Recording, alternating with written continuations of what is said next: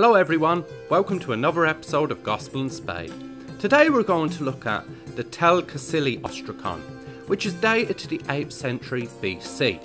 This pottery sherd with an inscription upon it was found at the site of Tel Qasile, which is located near the modern city of Tel Aviv in Israel.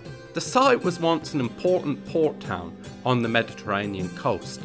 The Hebrew inscription on the sherd reads, "Gold of Ophir for Beth Horon, 30 shekels." It is thought that this sherd acted as a kind of receipt.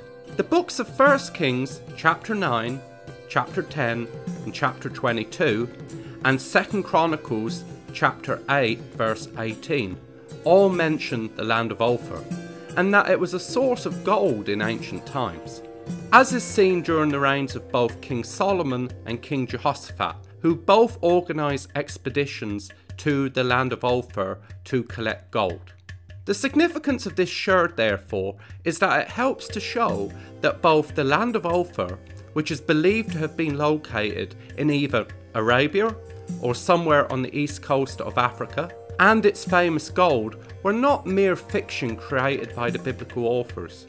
Rather, both Ophir and its famous gold were real and obviously sought after, just like the Bible records.